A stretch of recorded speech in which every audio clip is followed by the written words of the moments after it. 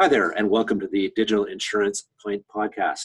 I'm your host, Tom Reed, and as always, I am joined by my co-hosts, Adam Mitchell, CEO of Mitchell & Whale, Steve Earle, CEO of Cheap Insurance, and Jeff Roy, CEO of Excalibur Insurance. And today we are pleased to be joined by Sherif Gemayel, CEO of many, many things, which we'll be getting into later. Sherif, how's it going? Great. I missed you guys. I haven't seen you guys in so long. This is it's exciting. Yeah, this is a continuation of the basement tapes. Everybody's hunkered down to avoid getting COVID. So anyway, glad to, in fact, I think you and I are probably about 1.5 kilometers apart physically. Pretty but, much that away. Hey, the last time we were all together was at an Aviva in Las Vegas, all of us together, right? Probably 3 years ago. Oh, Vegas, man. Oh, man. Back when we could travel back in the day, remember that? That was my last trip before the COVID hit. My wife and I were saying it was almost a year to the day. We were actually down to Vegas, wondering whether we should get back to Canada because of this COVID thing. It feels like forever. It does. It does. So, Sherif, tell us I think a lot of people know who you are, but not everybody knows the things that you are, keep you busy every day. That the empire, one might say, of companies that you control and operate. So you can just give us a high-level view of what your world encompasses. First and foremost, primarily, is the brokerages. So we've got 3 brokerages. Sharp Insurance, which is a brokerage I started a number of years ago. Gold Key Insurance, which is a brokerage acquired 2.5 years ago, which is a little brokerage just outside of Calgary, and then Link Insurance, which is another brokerage we acquired last year. Each operates independently right now. Some of them are soon going to, kind of come together. So that's the insurance business. Trufla, the technology business, which was spun out of Sharp Insurance a number of years ago, and then the last one is called Gold Key Registry. So we own a registry service, which we acquired with Gold Key Insurance. In Alberta, registry services are privatized, so it does. We do the plate renewals, corporate, registry, annual filings, birth certificates, driver training, all that kind of stuff through our registry. Just out of interest, approximately how many people work for those companies? All in right now, we're about 140 people. Awesome. That's great. Did I hear that you do birth certificates? Yeah. Really? What's your new age now? I'm sorry? I never passed 25. I don't know why. There you go. Hey, Sherif's always been a new age broker. Come on. I don't look it. Yeah. I kind of stopped at 25, and I'll just change it every year till till whenever. But the only thing you don't do is marry people. Pretty much got it all covered, right? Do that too, but I know a guy who knows a guy. Whoever wants anything fixed up. Awesome. Okay, so let's get into our speed round here so folks can get to know you a bit better. So what's your favorite Canadian band of all time? The Hip. Hip. Okay, solid choice. We've had a few of those. They're obviously very popular. What beer you got going there? Well, the one I've opened up is the Garrison. Awesome. Beer. Awesome. Shout out. Thank you for the beers. Shout out to Garrison, our best beer sponsor. What was your high school nickname? Jelly. Jelly. Okay. What was your favorite donut? Was it also jelly? Well, it's the Boston cream, which I guess. It's jelly-like, I guess. Jelly-like, custard, yeah. Jelly-like. Yeah, Boston cream's an awesome donut. Who's your favorite Muppet? I was really big on the Muppets. I don't remember. No, none of the above is also a choice. Yeah, none of the above. I wasn't really a Muppet guy growing up. Yeah, I recommend everybody watch the Muppet episode that had Alice Cooper on it. Classic. Anyway, how many cups of coffee do you down in a day? Anywhere between 2 and 4. You can average 3. Depends on the day. And you're drinking them black right now, right? Drinking them black. Drinking them black. A little sweetener in there. It's not the best way to drink it, but it'll do for now. What is your favorite sandwich? I mean, my favorite food, period, is sandwiches, anything between two pieces of bread. But I would have to say it is, seriously, Danico's sandwich at Pepino's sandwich shop in Calgary. Let's get into some more in-depth questions here. So you and I have known each other for a while, so I know that you didn't get into insurance right away. So tell us about your previous work and why did you join the insurance industry? Like, not a lot of people make that choice, but you were a fully fledged adult working, doing a serious job, and you said, I'm going to give up this illustrious career and move into insurance. So tell us about that. When I was still in university, I started up my my first company coming out of university, and it was called Airportables. So I had stores set up in different airports across the country and rented out portable DVD players and movies to passengers that traveled. WestJet, I'd worked at WestJet before, and they didn't have any kind of entertainment.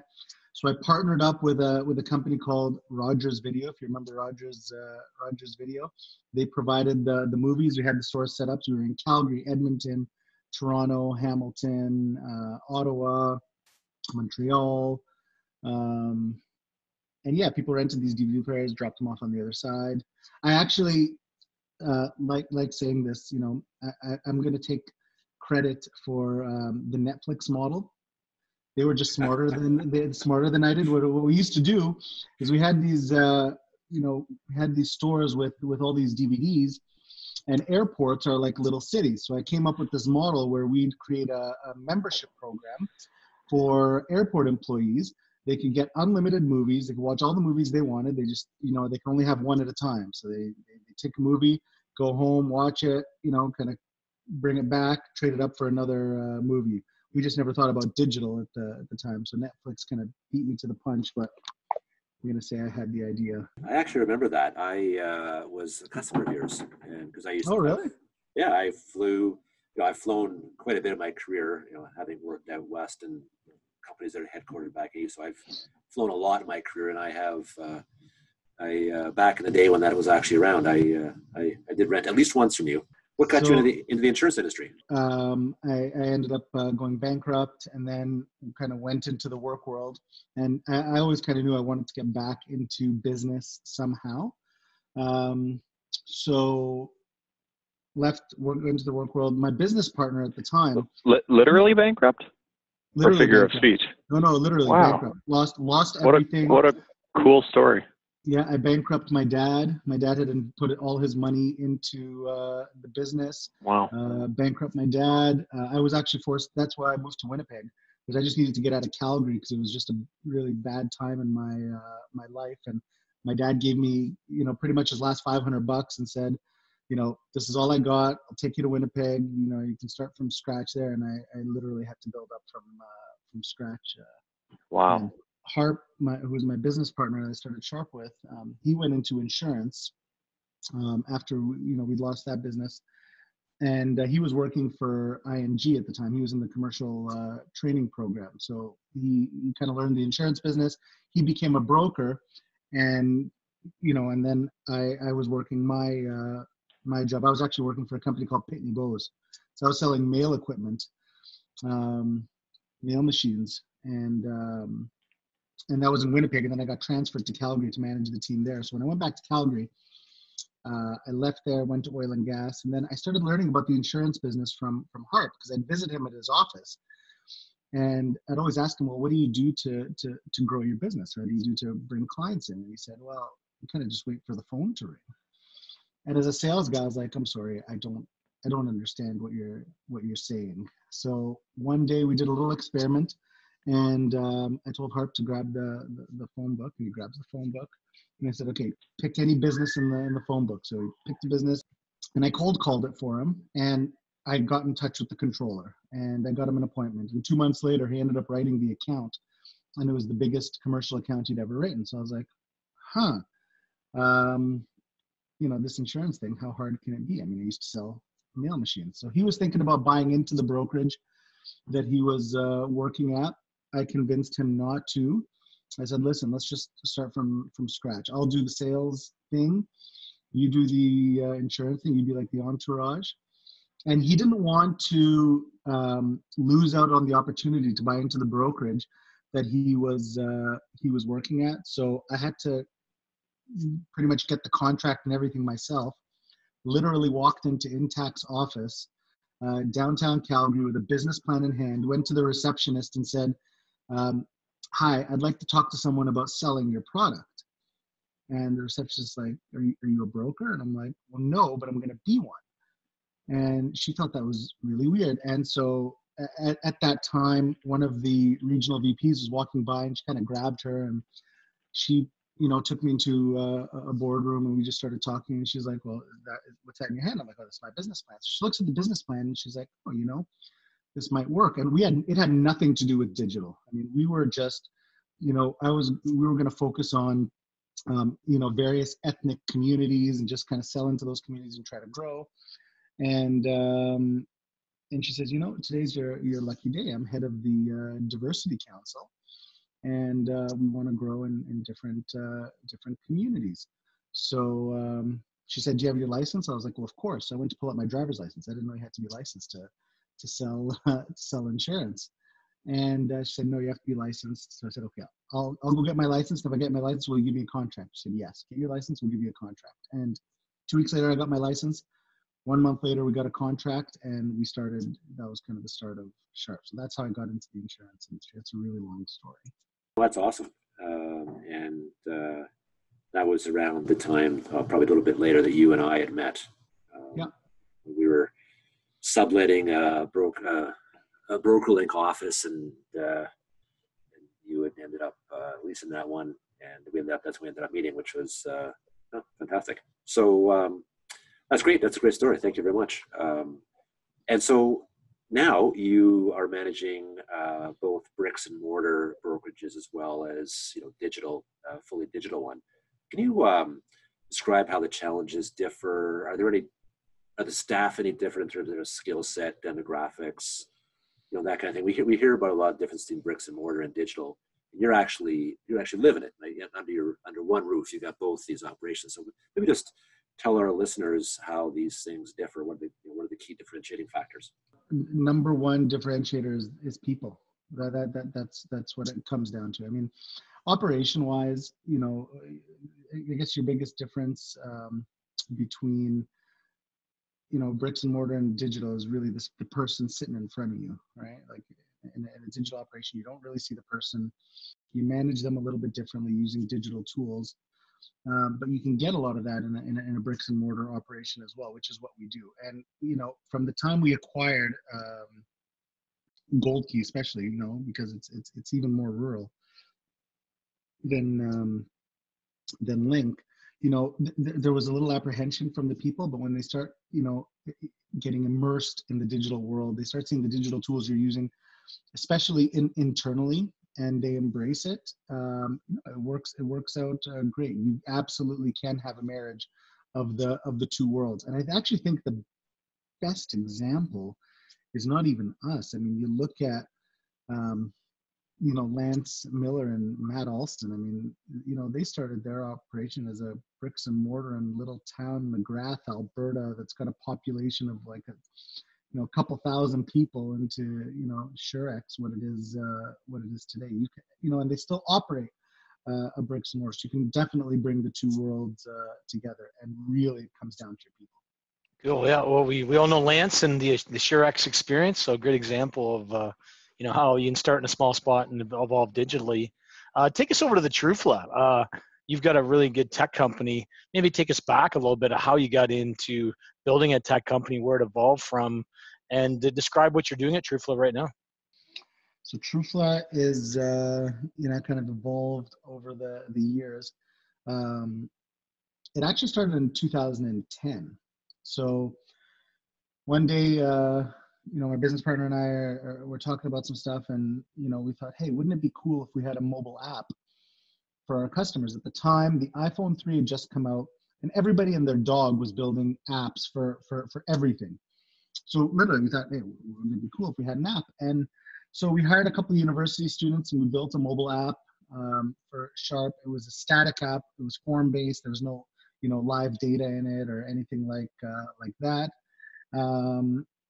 And what we didn't realize, actually, we kind of learned later, was that app was the very first mobile app for insurance in North America, for agents. Like it was the first of its kind, even from a carrier perspective, for agents. And we're actually pretty proud of that. So we started developing it a little more, and then we ran into struggles, which we overcame, to getting data feeds in there so we can populate the data, which we all know, sometimes is a challenge in the industry.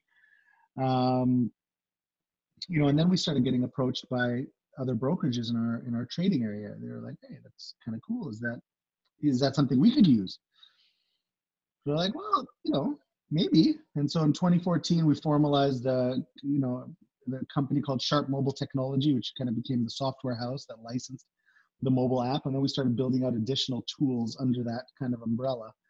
In 2015, we acquired a digital marketing company that was doing all of our digital marketing for Sharp Insurance and was really helping accelerate our growth.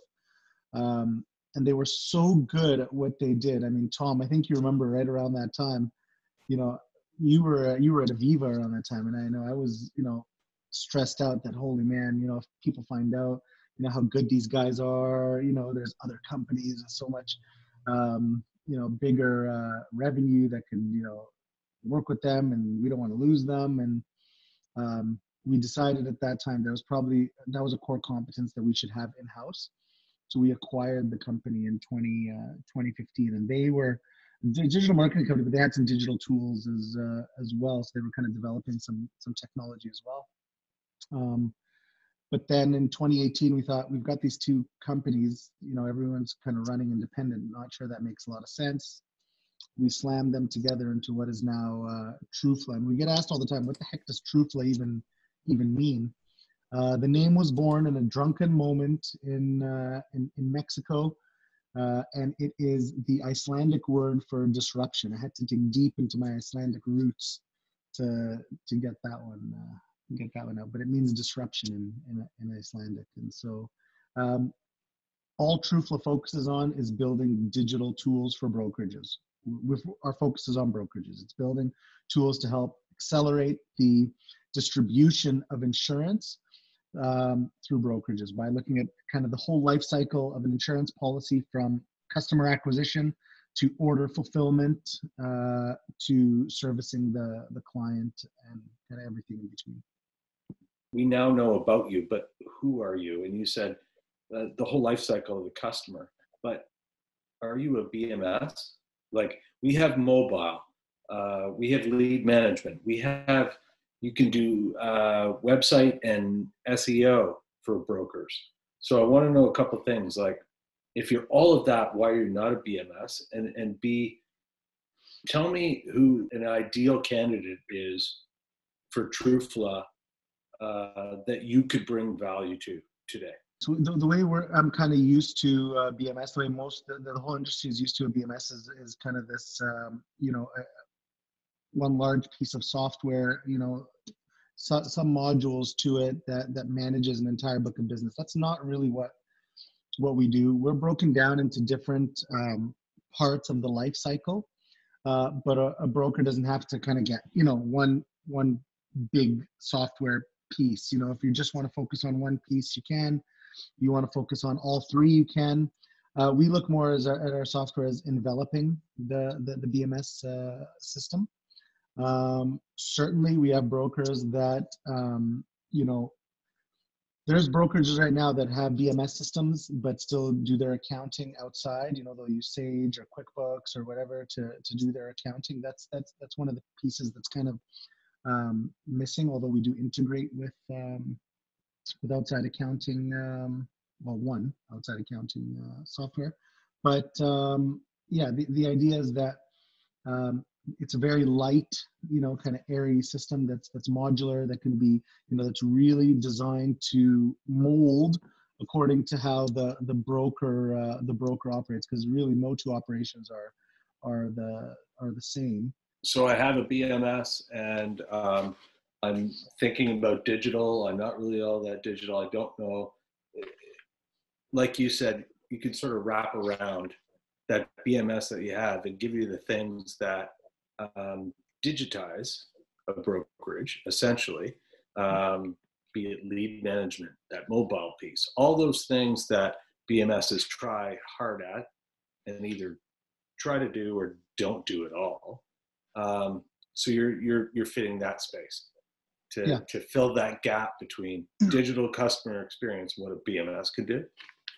Yeah, I mean, the BMS captures it's the way we look at it is the BMS is kind of a snapshot of a point in time, right? Like a broker that manages their policies in the BMS. You're basically managing it from the time you've quoted the client, and a little bit of the service. You're not getting the full picture of what's actually happening with that client outside of the BMS. We're trying to give a bigger, more information, a bigger picture to the broker, so that they see what happened with that client prior to them entering that BMS. Kind of what happened leading up to that. There's phases during, because you can still interact with your client outside of the BMS and how they're interacting with you, and then servicing on the end. There's a lot more to the story. We're just trying to give the whole story to the broker, because the more of the story they have, the more likely they're going to retain the client, the better service they're going to give, the better experience the client is going to give, and really the more profitable they're going to be, because they'll really be able to hone in on where they need to from an operations perspective. Can I take this a bit of a different direction for a second? And I'm curious on your thoughts, and it's a little bit off script as well. So I'll give my declaration of my thought to frame some of the argument of where I'm going. And then I'm really curious to get your thoughts, because you currently own both ends of the spectrum. So my statement, as it said, to be provocative, is there is no such thing as a digital broker. So now, as a guy who would be labeled as owning a digital broker, or even one of the digital brokers, as well as a guy that has a very classic operation, I'm making assumptions, I don't know the other ones. I guess I won't dive into my side of it, as you're the guest. So what's your take on that statement, and or how you feel about the words of being called a digital broker or not? I'm actually on your side. I agree with that 100%. I think the term digital broker is kind of something that was used early on as a label, just to denote a broker that was more advanced using digital tools. But I think we're at a time right now where really, on the brokerage side, I'm a broker. I'm a broker that's adopted and used digital tools to make my operation more efficient, to try to improve my EBITDA through that efficiency, to try to grow my revenue through those digital tools. But even when you look at, this is really fascinating for me. Even when you look at, I think the greatest example in the insurance world right now, digital insurance world, is Lemonade, obviously, with what they've done. Their model right now is changing completely. And the way they're growing primarily right now is through agencies. They're taking that whole digital model by selling direct to the consumer, and they've flipped it upside down, realizing, wait a minute, maybe the best way to distribute is through an agency or a broker. And that is exactly what they're doing. That's how they're growing right now. And it kind of lends back, Tom, you'll probably remember this. I wrote an article probably a couple of years ago on, it was titled, "Dear Broker, You're More Like Amazon Than You Think." And I was comparing brokers to digital players. I never said digital broker. I said all brokers are like digital, digital companies. Well, how do you compare? Yeah, how do you compare a broker to an Amazon or a Google or a Netflix or an Uber or an Airbnb? Well, it's quite simple. There's, here's the comparisons. One, a broker, like all of those companies, is nothing more than a distributor. None of those companies manufacture anything. They are all distributors. Uber doesn't own any of the cars. Google doesn't curate any of the like, they don't build the websites. Facebook doesn't curate any of the content. Like, it's all, they're distributors either the data or whatever it is. And just like that, brokers are distributors, they're not manufacturers. No, it's exactly where I was hoping you'd take it. And in the spectrum, the other label I'd give it is there's efficient brokering operations and there's inefficient brokering operations. And they probably has a correlation on which tools or digital tools they use. But I think it also cues up this same talk of where you're going. You're the creator of a lot of digital tools, both for yourself, and now you've also put them out to market and said, hey, you guys can have this too. Yeah. Yeah, and I mean, with the way we actually look at the whole business right now, yeah, we've got these brokerages. We've got this digital focused brokerage, which is, Sharp Insurance. We've got our traditional brokerage, which is, bricks and mortar brokerage, which is more Link and Gold Key. But we get a kind of a whole perspective, and we build tools that can kind of fit in all these worlds to help brokers digitize their operations.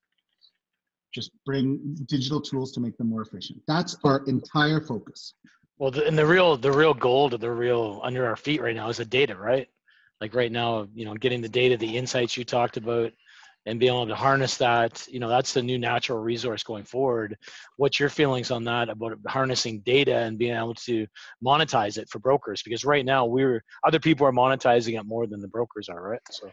Okay, so let me go back to what I was saying earlier about the, kind of what makes a broker similar to, a digital, these big digital tech companies. So we established one was distributor, right? Distributor of a product. Number two is that a broker offers choice. No way could an Amazon survive if you were looking for a USB cable and you only got one option, right? Or Google wouldn't survive if the only result they gave you was Wikipedia. Right, and Airbnb wouldn't survive if all they gave you was a 1-bedroom apartment, right? They didn't have all the different. So choice is a monster that the consumer craves choice, right? The third thing that makes a broker similar to these big tech companies, but this is where brokers fail, and not because it's necessarily their fault, but the big disconnect is data. All of these companies operate using data. So they use the data to their benefit. Google knows what you're typing in a search query before you end that query. And if you get it wrong, you never think Google is wrong. You go back in and delete that search query and put it in, because Google can't be wrong. They got all the data, right? Amazon recommends exactly what you want based on the data. They know. And how many times we bought things like, oh yeah, I can use that too. Yeah. I'll take one of those. Throw that in my order as well from Amazon, right? Yeah. Like it's using data. So what we're doing now is we're taking that data and creating intelligence. So you guys saw we just recently announced the data module that we've just released for brokers. And basically what we're doing is taking their data, aggregating the data and then giving that power back to the broker so they can use it. The first thing we're using it on is on the customer acquisition side, which is our truWeb tool. So they can plug in that data into their website so that it can refresh regularly. So they embed real-time data into their content, which is the stuff that Google loves, that any search engine loves, to push up those rankings. And that's when you start getting into rich snippets and whatnot. And so we're constantly trying to find ways for brokers to use the data, to monetize it, to increase their revenue, to improve their retention, and ultimately they're using the power of their data in the value of their own brokerage. The data module, I think, is pretty cool. I just saw it launched, and you launched it at Amplify, your highly successful conference the last 2 times you've done it. What kind of data applications with all this data that we're mining can you use to anticipate client needs and help retention? Do you have anything in your arsenal at this point, anything in development to anticipate what the client consumer is going to buy next, or to tell if the client's going to turn? If there's any digital fumes or exhaust out there that you can harness from all the client journeys to be able to figure out. Do you have anything of that, anything cooked in right now, or? Yeah, we've got one that's coming out later this year. Again, we kind of announced it at Amplify. Well, I'm super excited about this one because this is one kind of one that we've been thinking about for a long time. It's called the broker X-ray. Effectively, it's taking the data and taking a broker's book of business through this, through this intelligence, and being able to identify on a client by client basis, giving a broker basically one of three indicators on that client. So red means, okay, listen, if this client goes out and shops, you're in a lot of trouble, because a client that typically looks like this in this geographic region, they are paying about this much, right? So you need to remarket or figure something out for this client, because you're dead. Yellow means, hey, this client's good, but they're likely underpaying. If they go out and shop, you're not losing them at all. You're leaving money on the table. So you should either be increasing coverage, selling them additional products. Like, don't leave money on the table. Increase the sale. And again, it's comparing that data set versus an anonymized aggregated data set. And the third one is green. Green is you're good. If they go out, you're not likely to lose this client. The only reason why you'd likely lose them is because they either had a bad experience with you, they had a bad experience with the insurance company on a claim or something, but for the most part, you're not likely going to lose this client. So we're trying to give additional insights so that we can get brokers to hone in on where they really need to focus for their, put their efforts to make sure they've worked hard to bring the client in. Now we're going to give you additional intelligence to be able to retain the client. That's crazy cool. What it makes me wonder, how many industry first has Sherif and/or Trufla brought to market? Because that's one. The mobile app was one. Mobile app 2010. That's two. It's time to toot Sherif's horn, because you wouldn't do that yourself. But what else have you done? The insurance specific lead manager, and now called truLeads. That was one. How many other ones? It'd be a fun thing to add up. I put you on a hot seat, but it'd be a cool thing to put out there for the betterment of brokers. Hey, here's 3 things from the innovative Icelandic company. Yeah, yeah. The mobile app was definitely, that's a big one for us. We've shown a lot of brokers. I know everyone here has seen it.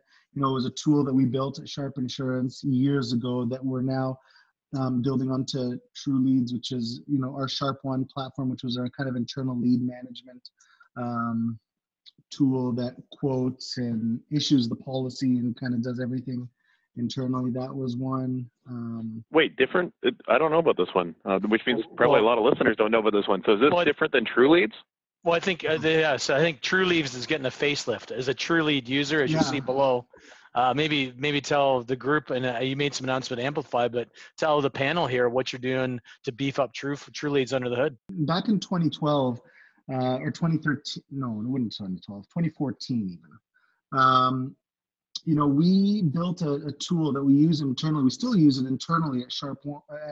It's called Sharp One.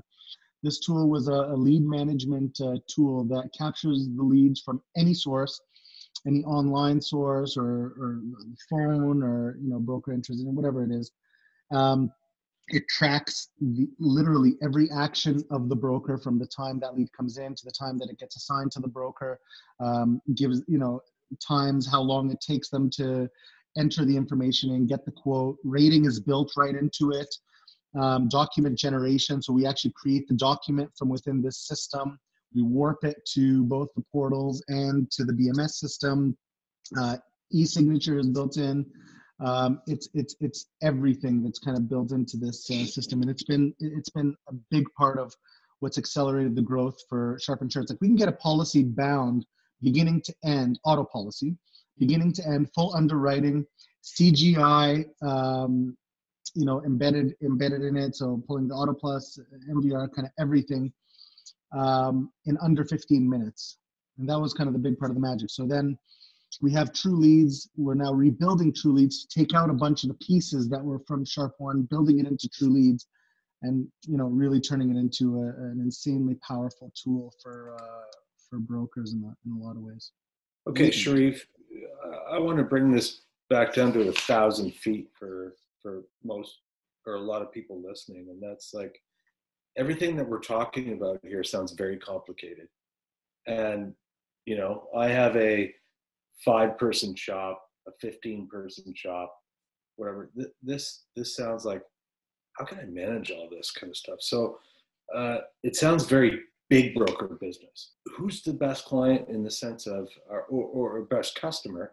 Are you good for me as a 5-man shop, a 10-man shop, a 12-man shop? Because everything we're talking about here sounds very high level. Like it's kind of intimidating, right? Yeah, I mean, we're for every brokerage. I mean, if we think about, we built Sharp One, let's say, which is this internal tool for Sharp Insurance. We built it back in 2014. At that time, we were probably a 15-person shop, right? Like we were a small brokerage. Like people remember, we started Sharp. We were a 2-person operation when we started, and then we started deploying technology to help us accelerate faster. But the big key here, part of the reason why we were able to accelerate like that was, it wasn't just because of the digital tools we were using inside. We were using digital tools to drive business in. I mean, it doesn't matter how good are the digital tools you have. If you don't have opportunities coming, knocking at your door, you don't have leads coming in, it doesn't matter. So what we'd love to do is take that 5-person operation, apply a bunch of our digital tools, in different parts of the operation, and help them get to a 20-person operation. And take a 50-person operation, help them get to a 100-person operation, and take a 500-person operation, and So I'm floating the boat, but I know I need to do something. Then Trufla is a good solution to round out my BMS, and it won't be complicated for me. Yeah, and that's why I go back to what you were saying earlier. Are you guys a BMS? No, because you can take one little part here, right? And you can start with this here, and we can help you build this here, and then we're going to add on a little piece here. We're going to add on a little more to get you growing. Then we can add on another piece here, or you can start over here. You can start however you want. As you kind of add on the pieces, the system starts to behave a little differently, because now you've got systems that are talking to each other, right? And they're starting to behave and look a little bit different. But no, it's intended to be very flexible, very light, very modular. So what I'm hearing is that you can take the baby steps. For sure, we encourage people to take the baby steps. So I'm going to change gears a little bit. And the next question is, throughout this journey that you've created here, with all the things that you've done digitally within our business, and you've been bleeding edge on a lot of stuff. What's the biggest thing that's standing in our way of making better progress? Consistency of data. Absolute number one thing. So who owns that? Who owns that? Good question. Is it a broker thing? Is it a CISO thing? Is it a carrier thing? I mean, I think we all know that, the data standard is kind of set as, CISO, but has it been, has it been managed properly, over the years? And not because of anything CISO did. I mean, you've got carriers. In the insurance world, we think so much different than, let's say, banking. In the banking world, all the companies got together and said, we agree on one standard. We agree we're going to do checks a certain way. We're going to do data movement, for Interact a certain way. We're all gonna try to slit each other's throat, but we're going to work, for the greater good of the consumer, right? So let the consumer kind of decide. We didn't do that in insurance. In insurance, we want to slit each other's throats, but we're also going to try to hide everything, right? We're gonna create these things called Z codes, and we're going to try to put all this data in the Z codes, and we're not going to be consistent with how we send the data. So one carrier will send, we're going to give all the data because it's good. Other carriers will be like, we're going to send some of the data. I don't know if we necessarily need to send all of the. Or we're going to wipe out data. Or we're going to wipe out data. It's all over the place. So there really isn't any consistency. And good question. Who does own it? What I'd love to see. Yeah, who owns this? And ultimately, my opinion is that the direction we need to take as brokers is that we own it. 100%. I think brokers need to own it. Again, I am a very big believer, and I am the biggest, flag waver that the real winners in all this, and most of you have heard me say this for a long time, especially Tom, brokers are ultimately going to win the game. They're going to win the long game. There is too much. Brokers are more similar to big digital companies that are changing the world than a direct writer is, because a direct writer isn't going to give you the kind of choice and isn't going to give you kind of, everything you need to give the consumer the experience they want. Brokers have the ability; they just need the tools to do it. That's really it. That's what I'm hearing is we have the ability, again, and I've probably said this about 4 or 5 times throughout this season this year, is we have the ability to retake market share like gangbusters if we can just reduce the complexity. Ask Lemonade that. They went one way and now they're reverting back to the other way. Absolutely. Brokers are still going to win this game in the long run.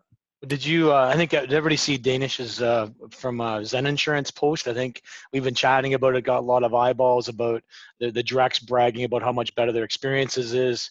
He thinks the directs are so great. He insures his own personal policy, I think with Sonnet. He's a broker, but he uses Sonnet, which I found very interesting. But his argument and his points are brokers have a better value proposition. Lance Miller from Surex agrees with it, but our experience is clunky. There's too much friction because there, pro company APIs, a number of things. Sherif, what do you think in the future? How are we going to bridge this gap? Data and some of the solutions you come up with have done that. How can we make it less intrusive? How can we use straight through processing on auto? Or can we? Is it too complicated of a product? You still need the advice, or how do we go to that next level? What do you see? It was a lot more complicated. I mean, I could tell you horror stories of what we've had to do to get data moving between different systems and whatnot. And I'm just very lucky. We've got some really smart people that have kind of been able to tackle this and solve it. But yeah, it is, but it's definitely gotten better. It's gotten way better. And there is definitely, it's not a future thing, it's here now.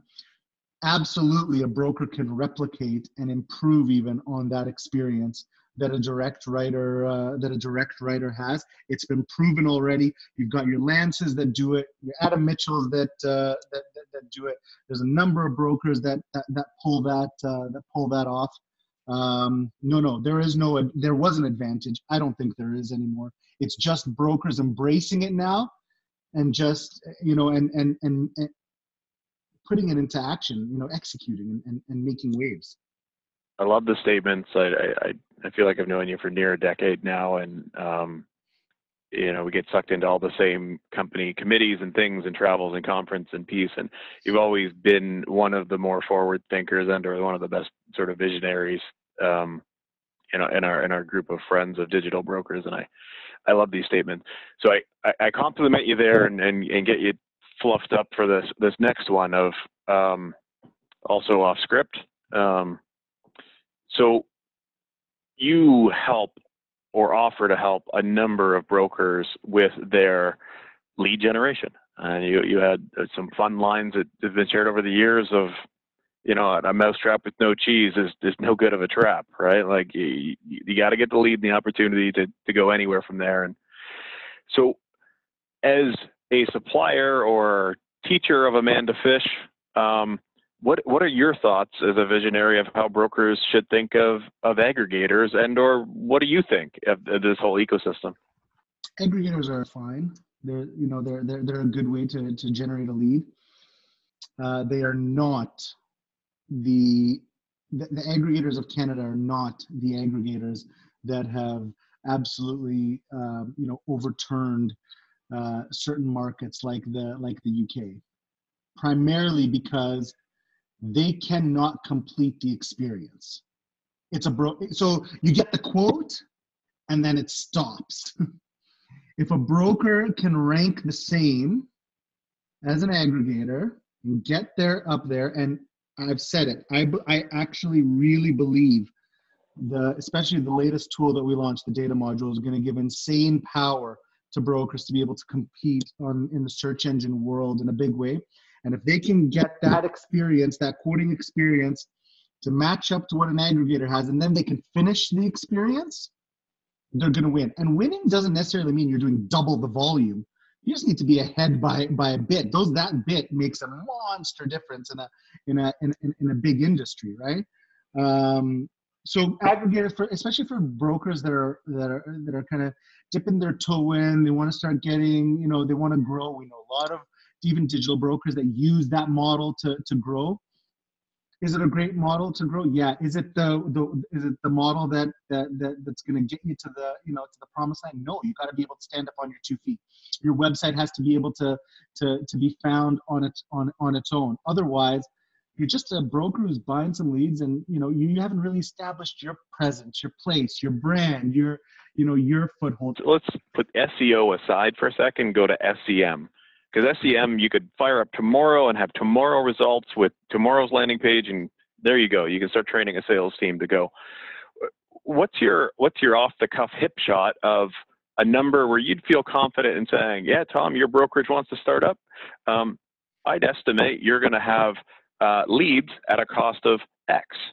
Like, is your sort of national SEM experience that you're thinking $10, $20, $100?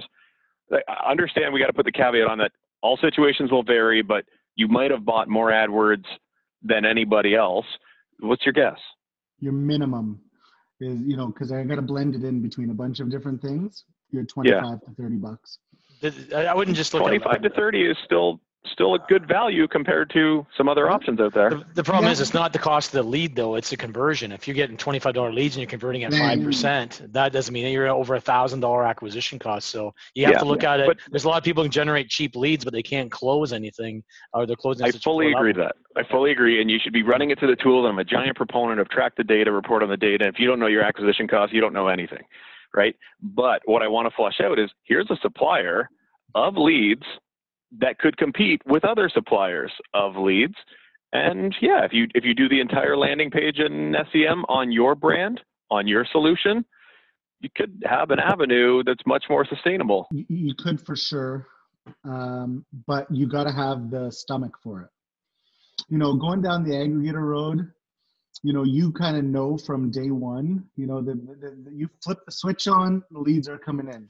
The SEM road is like, it's definitely faster than the SEO road, but it's not as fast as the you still gotta have some stuff. You gotta have totally some stomach, right?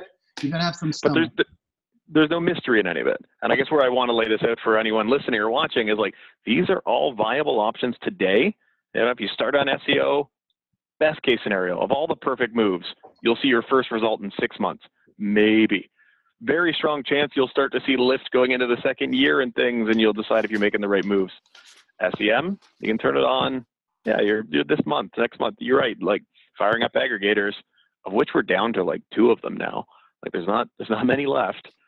A quick question to shift things up here. Good questions, Adam. Is the broker of the future, what do you see in the next 5 years? Your good friend, Bruce Rabick, who's a member of CBN. Also, Steve and I are a member of Canadian Broker Network. I'd like to, first of all, you've been a longer member, maybe talk about the value of networks moving forward. Bruce, I think in Amplify made a sweeping statement that you're either going to be part of a bigger collective that's hopefully independent and owned by brokers, or you're going to be bought up by, BrokerLink, Hub, one of the big aggregators. How do you feel about that? What do you think the future of the broker chain is? What does it look like in 5 years? I'm going to say it depends. So I agree with a lot of what Bruce says. I mean, I think there's going to be a lot of big, there's going to be, we're going to enter very quickly, if we're not already here, into the age of this kind of the super broker, these monstrosities that have this huge scale and stuff like that. And the thing with scale is that scale allows you a lot of resources to do other things, right? Especially when it comes to technology and whatnot. But, big but, scale and size also means you're slow. You cannot pivot. You can't pivot. You cannot pivot. And remember, a lot of these bigger guys, not only are they slow to pivot, but their models are all about the return. So the ability to invest heavy into doing certain things isn't quite as, like, it could go either way. But the big thing is you're slow. So when you're smaller, you're definitely a lot more nimble. The problem is not a lot of brokers are moving that fast. So they're just, a lot of brokers are just saying, oh God, like that, it's going to take me a lot of work. I mean, Steve, you brought it up, it's overwhelming for a lot of brokers. You do this, you do this. But Sherif, for a small broker, the advantage is you can get off the pot and back on again really quick if you want. Absolutely. Big organizations can't do that. No, you can't. No. Yeah, the monstrosity. I like it sounds like a Bohemian Rhapsody, monstrosity of scale, right? You know, you got the small, you got the speedboat versus the ocean liner, right? To give it a comparison of boats, right? And you don't have, you know, the bigger equity funded brokers. They're looking to get a 35-40% EBITDA, and they're, how do we get there? How do we get that? But at some point, you don't reinvest in the business, and at what point can they continue to keep up? Do they have the scale to do that? Great questions to ask, right? You know, I think the one thing on this, you know, some of the people in the podcast here, everybody's, you know, launch, failing, learning, fixing. They're taking some risk. They're trying new things. They're comfortable being uncomfortable, right? I'd like to understand. And Jeff, those are the things that small brokers can do. Yeah. Big brokers can't. Yeah. Adam was asking earlier, how many things, you know, did you know, Sharp or Trufla or whatever come up with that were, you know, kind of industry first? I'd come up with 3, 4, you know, even struggle getting to 5 things, but I could give you 30 things like that of everything we didn't do, right? And where we screwed up along the way, because we were small. We were kind of, you know, we could navigate and, you know, quickly and just pivot and, oh yeah, we have horror stories. Fail, first attempt in learning, fail forward, you know, basically great job. Sorry, go ahead. We're about to wrap up here, and it's been a long show. I would love to do this again and not talk about just bringing in businesses and growing businesses, but what's going on inside with our renewals and the complexity of dealing with the business that we have on the books sometimes. Well, here, let me throw this one out. That'll be a nice segue to that, right? And, you know, a lot of broker owners don't actually know this, but if they do the math on this, they'll figure it out pretty quick. 5% improvement in retention doubles the profitability of a brokerage. Doubles. So you don't want to just look at, that's why when we're looking at everything, we're looking at the entire operation and digitizing the entire operation, not just the front end, you know, because, you know, I want to bring in business, but if I can make you more profitable too, you're going to take that and you're going to bring more into the front end. If you can keep that, you're going to bring more into the front end. And Adam, you and I learned that the hard way over the years. Holy man, did we learn that one the hard way. You can't just be a sieve, you know, you're bringing in the business, just, you know, kind of flying out the back door. Yeah. At the end of the day, Sherif, we're using technology to improve our KPIs, right? We're trying to write more clients, reduce acquisition cost, reduce cost of lead, improve retention. You know, that's what we're trying to do. And whether it's technology that helps us do it, our people, it's that combination of all those things wrapped around our brand that makes us who we are, right? And everybody's trying to get a little bit better every day. If you get 0.5% better every week, by the end of the year, look where you're at. And it feels like a lot of times in the trenches, you don't really feel what you've done. Then when you look back, it's amazing. And as Adam mentioned, looking back in your career and what you've done since 2010 and how you've you know, transformed the industry, you've had to build things along the way, you've had to keep leveling up, and you know, you went from bankruptcy to being a traffic cop of data with your different lights. You know, if you look at the journey, it's quite a journey. And again, you're still having fun doing it. That's the main thing. You still get out of bed. You still like insurance. You know, insurance has never been funner, or I wouldn't say funner is probably not the best term, but it's nice grammar, right? It's been a 12-hour day here, but it's never been a more exciting time to be in the insurance business, right? Like, you know, it's insurance is a fun time right now, even though it's more super difficult, not a lot of fun, a lot of days. There's some cool stuff emerging, and we're on the cusp of the next shift, as you said, right? So really cool points. Just sitting back, reflecting a little bit. We had a bit of a slow start then, but clearly we hit a few of Sherif's hot buttons, and things got loud and boisterous quick, which is fabulous. So Sherif, we're gonna head into the tail end of the episode here. So I got 2 more questions for you, or 1 question and 1 offer. So the question is, given all we've talked about today, what 1 problem would you, if you had a magic wand, right? The metaphorical magic consistency wand. Of data. Consistency of data. Okay. That's the problem you fixed. Okay. Awesome. And now the offer is, first of all, we need to give an offer of thanks out to our sponsors. So to Crew and to Gore Mutual and to Garrison Brewing. Thank you very much. So raise a glass, boys. Cheers to our sponsors. And I realize with my background, you can't actually see it. So trust me, there was a beer in my hand at one point. Yeah, and a big shout out to Wick too. So thank you, Jeff. I was just getting there. And so the offer now, Sherif, give us your closing thoughts. We'll give you, a minute, 2 minutes. Tell our viewers anything you want to tell us. Go for it. Brokers are going to win. Brokers are set up to win. I don't think I've ever been more bullish on brokerages. I actually do believe that we are in, as an insurance broker, greatest business in the history of mankind. I'm so lucky to be in this business, and I'm so excited, and I'm lucky too to be part of helping brokers win the game in the long run. Because man, over the years, the brokers been beat up. The direct writers and the carriers are going to come do this, and this, brokers are dead. And holy man, are they thriving and growing? And even when you see insuretechs now switching, their models to distribute through, what was once thought to be a dead model. It's going to grow. And bet on brokers, bet on yourselves. You just need the tools to get it done right. Sherif, on behalf of Adam, Steve, and Jeff, really appreciate you coming on the show. Always a pleasure to chat with you. Not our first time, won't be our last, and I know our viewers will appreciate hearing from you. So thank you very much.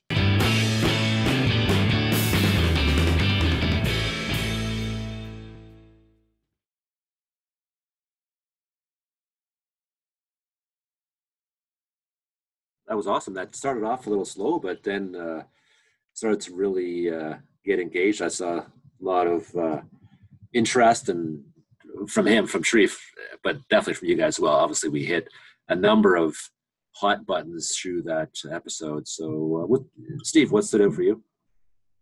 As I said before, I'd really like to get to, Sherif's doing the envelope around the BMS.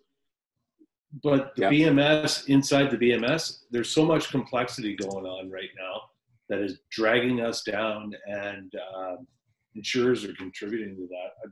I'd really like to have a discussion on that. That could be season 3 for us. Yep. An entire season dedicated to complexity. That. Yeah. Yeah, no, I totally see us doing some more breaking stuff down, sharing some slides, getting into the nitty gritty. I think a lot of the viewers would like that. So totally think it'd be cool. Yeah, Adam, what's your take on the episode in general on Sherif and what he's doing, what he was talking about?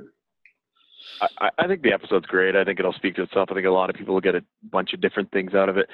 I'm going to comment on Sherif. Like, what an incredible story, and what an incredible guy. I mean, we've got along for a long time, and we've had our own differences or arguments or agreements and pieces, but what a total rags to riches story. Like, that's the first time I ever knew that he had officially declared bankruptcy, and through trying. He tried something out, it failed, and up he goes. And, now he's, owning one of the bigger broker operations going.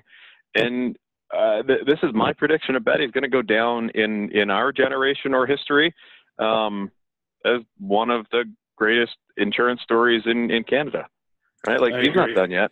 Well, he's gonna probably 5x that thing another time.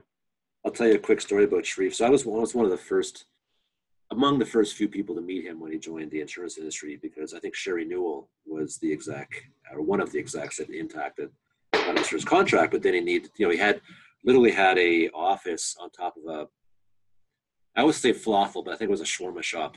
Shawarma, yeah. Shawarma, yeah. Actually, it was shawarma because he actually gave everybody a free shawarma when he wrote a policy. No, seriously, it's true. Yeah. So he had this shop where somebody literally crashed in the building, and the force of the blow actually knocked him into his desk. So that's where he was. Anyway, he needed a new office, and around the same time, I was the COO at BrokerLink, and we were looking to sublet an office. And I said to our real estate guys, like, no brokers, because this was an office right beside a registry, high foot traffic. Like, it was, if another broker got in there, like, we would have lost half our business, like that.